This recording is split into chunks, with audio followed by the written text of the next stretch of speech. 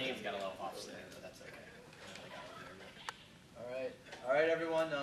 This is the Bulldog Pantry group, and I was the group leader for our group, so I'm going to go ahead and introduce and kind of talk a little bit about what our group did for our social media project for the Bulldog Pantry. I know last month, I think it was, when we gave you guys some ideas that we had at the time of what we'd like to do with the Bulldog Pantry, and what we ended up doing after talking to our contact, Jessica Medina, was to create a set of social media sites that would help promote and raise awareness of the Bulldog Pantry to people in the Fresno community, as well as across other regions as well.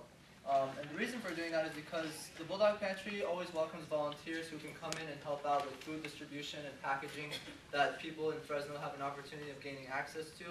And then another thing we really wanted to focus on was creating more awareness in order to raise donations, because as we all know, the Bulldog Pantry gets a lot of their packaged food by donations and going to the food bank. And so it's really important that we are able to raise those funds for them so that they have an opportunity to continue to do that. And so let me give you an example of some of the social media sites that we worked on. And each one of our group members did a specific social media site, and they're going to talk more about what they did with their social media site for the Bulldog Pantry. And our five were Facebook, we did Twitter, we did Instagram, we did Eventbrite, and we also did some work on their website, which is a WordPress, and Jacob is going to talk more about that. So without further ado, I want to give the opportunity to my group to start talking about what they worked on, and then if you guys have any questions at the end, please feel free to ask us, and we'll definitely. Well, I'm going to start us off by going through a little Prezi that we are going to encourage. Oh, is it not going to let me? Oh, wow, let me click on it. That was cool. Didn't expect that. So this is the Prezi that I'm going to suggest to Jessica to put on their front page of their new website or whatever they update their website. The Voki. So you guys listen to it very, what? The Voki, you mean. The Voki, that's what I meant. I keep getting this mixed up. It's the E at the end. The Voki Prezi. I'm going to let it play. Welcome to the Bulldog Pantry.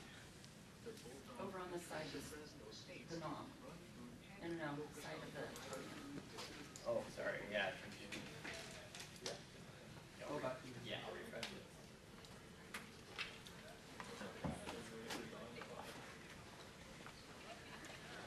Hi, welcome to the Bulldog Pantry.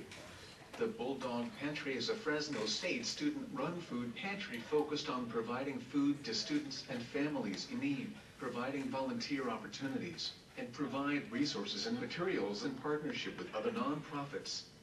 Look for our social media pages, such as Facebook, Twitter, and Instagram, for up-to-date event information and volunteer opportunities. Thank you for helping the fight against hunger. Goodbye. So basically, we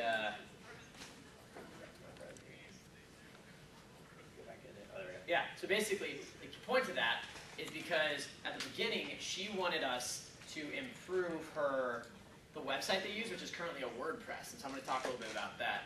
Their WordPress was extremely out of date. The most recent post, which you can't actually see the date of, oh, it's right there, May 16, 2010.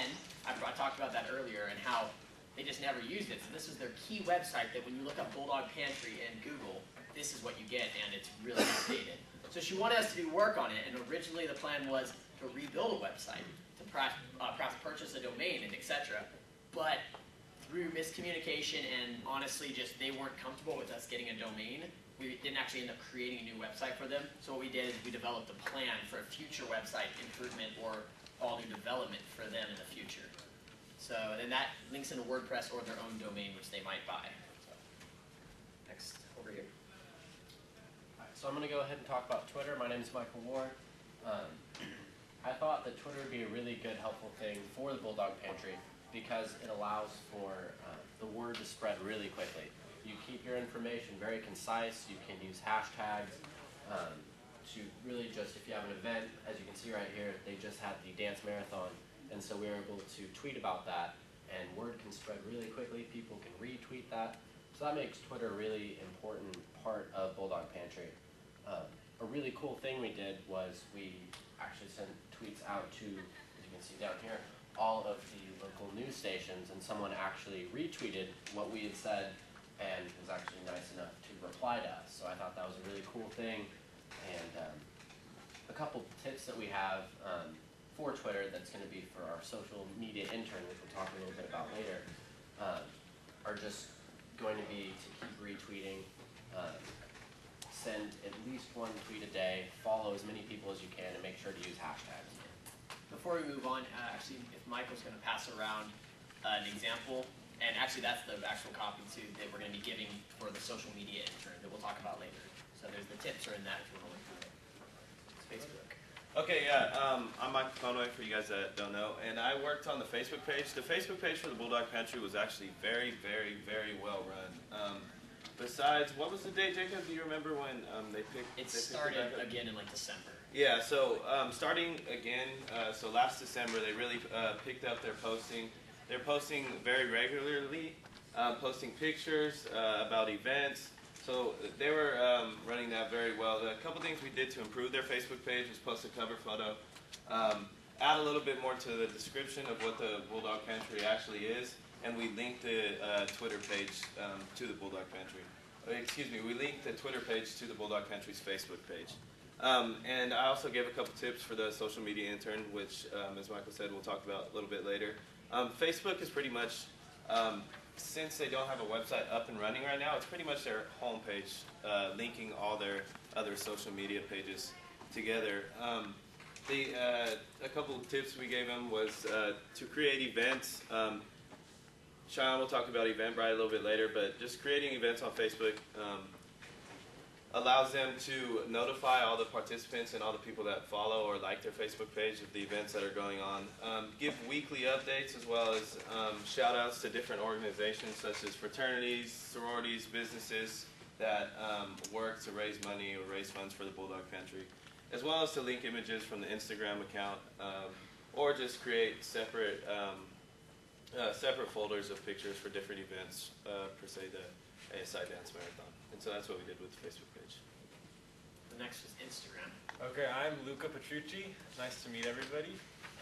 I focused on Instagram. At the very beginning when we met with Jessica, this was one of the sites that she wanted us to create, so we created it. They didn't have it at all. And a huge reason why we created it is to promote like the Bulldog Pantry events and to let people see actually what goes on, because there are people that know what the Bulldog Pantry is, they just don't know what happens there, even Fresno State students. And like Sean said earlier, one of a few of the groups she wanted us to promote the Bulldog Pantry to, first off was students to volunteer, because obviously they need that, and to alumni for donations, because we know, the predicament they're in. So that's who we focused on. We followed a lot of students and alumni, and also some nonprofits too. And we, as you see, we have now about 45 followers, so it's definitely coming along. And some of the pictures that I recommend posting, any events that the Bulldog Pantry does, like the ASI, the dance marathon, we posted pictures from that. Also too, what I recommend, I thought it would be really cool, is to post pictures of the volunteers that are there weekly. So Fresno State students can see like, wow, my friends are volunteering, like really see what's going on. So that's where we really want the Bulldog Pantry to go. There was also one more tip that I recommended. I was thinking monthly, and a few of us talked about it, is sort of creating a theme for Instagram. I thought of one like a whole month, and you could post maybe 1 or 2 a week is focusing on like the Bulldog staff. So maybe you're talking about Dom Ramza, have a picture of him, a little biography of him, so they know really, who the Bulldog Pantry really is, and if they were to donate, who they would be donating to. So those are just some tips that we gave to the internship. And I definitely feel by using the Instagram, people actually seeing the pictures, it's really going to increase awareness. And the last one was Eventbrite. All right, so I'm going to talk about Eventbrite. And none of what the Bulldog Pantry does would be possible without student volunteers helping out. And I know some of you guys might have heard of Eventbrite, probably for concert tickets. If you're going to a concert typically, they sell a lot of tickets through Eventbrite. And believe it or not, Eventbrite doesn't just work for concerts, it works for pretty much anything. It doesn't have to be paid tickets. You can also create events that are free to the public, and that's pretty much what I did for Eventbrite. When I went through it and I started researching how it works, I noticed that it was very organized, it's very professionally run. One of the problems when you have volunteers commit to doing something via email is that they'll say they do one thing, and then you end up realizing that half of the volunteers who emailed you and said they're going to come don't end up showing up. Or another scenario could be that, you know, communication is not as professionally run, so for example, the organizer might email other people, but they might not always get the direct contact and connection. So Eventbrite, in my opinion, is very well professionally run. I took a snapshot of the Eventbrite that I created for the Bulldog Pantry events that will be happening within the next few months.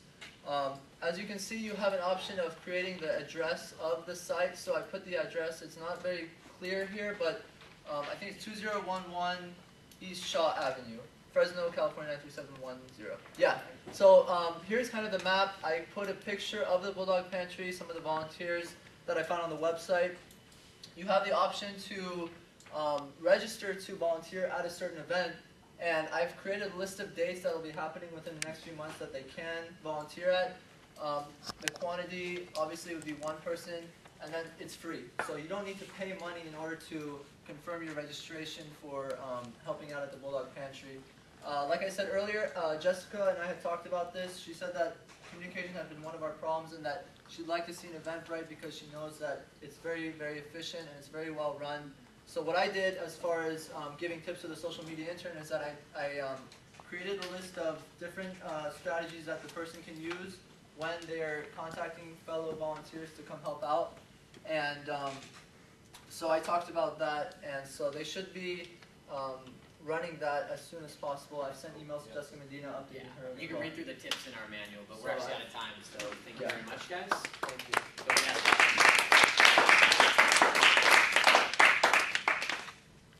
Any questions? Any clarification? I'll clarify something real quick, Jacob. So we spoke a lot about the social media intern. After speaking to Jessica, we had to come up with a plan of actually keeping our work. Like, so we made a bunch of these pages and stuff like that, and so far we've been running them. But it's going to be hard for somebody else to run them. So we had to develop a plan to keep these social media pages in action so that they're well run and organized, and they're actually effective. So what Jessica asked us to do, since they have connection with the university, they're actually applying. This is our packet right here, the social media intern packet. So we all gave tips for each social media site, Facebook, Twitter, Instagram. Jacob included stuff on the website as well as Eventbrite.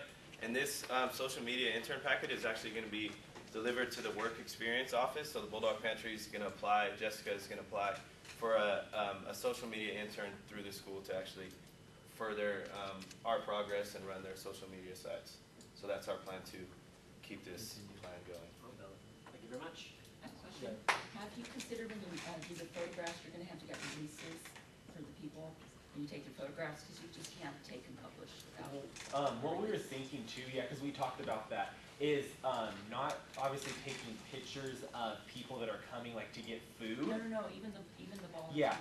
Yeah. But so it would be a lot easier to focus on the volunteers because there's not as many. And yeah, we were talking about creating something. That was just a recommendation. We really didn't get to talk so much to Jessica about that just because her schedule was super, super busy, and this definitely wasn't her main priority. But yeah, we talked a little bit about that. So when we present this to her, we're going to see if she would want us to create something, because I'd definitely be willing to And do the biggest thing is the social media intern. Like this, you know, we're giving them the tools to it, and so that definitely comes onto the social media intern about looking for. But we'd love to give them advice about it. Yeah. Because Addison found on the Fresno State web, there's this whole like release form that's a Fresno State. Oh, cool. I was going to say, as far as legalities go, if we took pictures at a volunteer event, we definitely have consent forms and have them sign if it's okay that we. You guys also might want to consider submitting that to Betsy Hayes. She's the public relations professor for MCJ, and I'm sure she can find you guys somebody in that field studying that can assist them with that as well. Oh, do you guys have examples of the 5 photos that were posted on Instagram by chance? You go on the Instagram. Yeah. I think Luca has the login. Yeah, I think. It'd just be cool to kind of see what you guys came up with, because I know Instagram's probably one of the most creative things you can use. Luke, you can come over to I don't remember the password and stuff. I think that's really nice that you created a legacy so that someone can continue Yeah. forward. And the biggest thing that we want to clarify as well is we were unique in our group in the sense where they are hiring a social media intern who is skilled in social media, who is skilled in understanding stuff. So basically, we didn't have to lay out as much, more of tips rather than telling them how to do it because they're going to understand how to work Facebook. So we got lucky with that one. And then we had to tackle it. Especially for someone who might want That's it. to Yeah. That's not cool. Okay. Yeah. That's perfect. That was a really artsy shot by very own Luca Petrucci. Hey, I'll just talk to you. It's like symbolic because you look at the building. Elementary to college. You go to what? You grew up from elementary to Oh, really? Oh, I should have been art majors. Alright, does anyone else have any questions about anything? Okay, thank you.